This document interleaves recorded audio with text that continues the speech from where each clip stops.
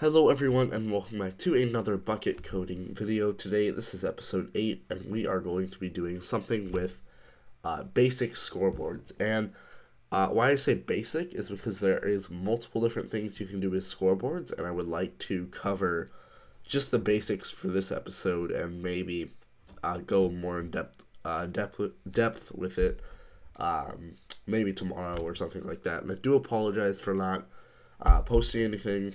It's been a really hectic last few days. And yeah, so first what you want to do is you want to set up your main class, and this time have it implement listener, because we are going to have events here, and make our onJoin event like so. Now what we want to do is we want to do scoreboard s equals, and then bucket dot get scoreboard manager dot, and then get new scoreboard, and that is our scoreboard method. Import scoreboard from Bukkit. Now what you want to do is you want to do objective o equals s dot register new objective, and do that. Now you want to do dummy and dummy, and that has a new objective ready for you. And now we can go and play with this. We're going to do O, we're going to say get score and use a string here, and then do dot set score, and then we're going to say 2 right here. So we're going to do Alt 6 or Alt 21 depending on what computer you're on. If you're on a Mac, use Alt 6. If you're on a Windows, use Alt 21 to get this fancy little character here. Or you could use chat color, but chat color, you know, that's just a pain for me. So now you do that, and then you can do random color code. I'm going to do purple because that's what I just leaned over and happened to click. And I'm going to say hello. And then now you have to remember that these scoreboard scores can only be up to 16 characters, and both of these right here, that counts as 2 characters. The chat color counts as 2 characters. And then you have to count the rest of the spaces count, everything counts, so you gotta be careful. Now we want to do O dot set display name and O dot set display slot. I forgot to do this before. And then display slot dot, and then sidebar. Now we're gonna set it to the magic scoreboard, and it will have hello, and then we'll do a comma, and then we can't do very much here. So what I'm going to do is I'm just going to do p.getDisplayName, because if we were to add a chat color there, the chat color would add 2 characters, and if someone had a name of 15 or 16 characters, that causes a Java array out of bounds exception, and if we get that, that does not make us very happy.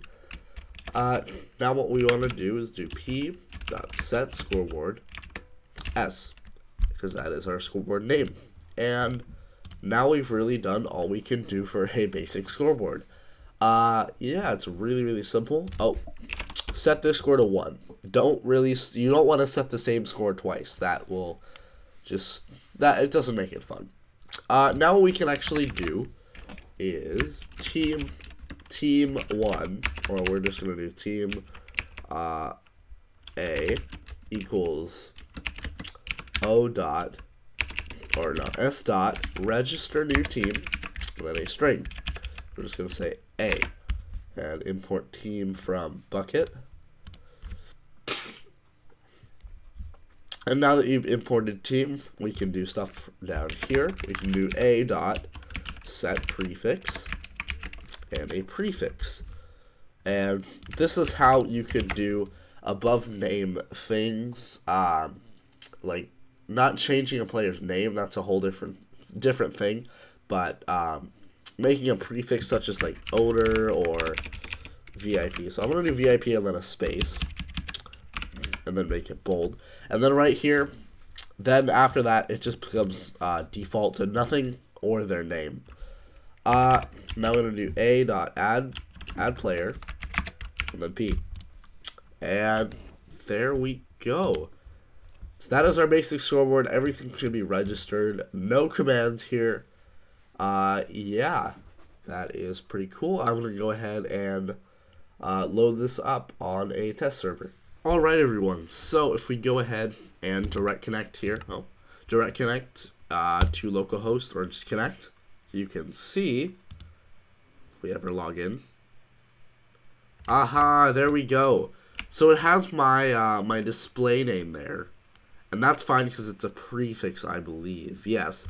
So yeah, you can see it's registered as VIP. Now what we actually want to do, just to prevent all of our errors, we want to go ahead and set this to p.getName, and we don't want to have anything else.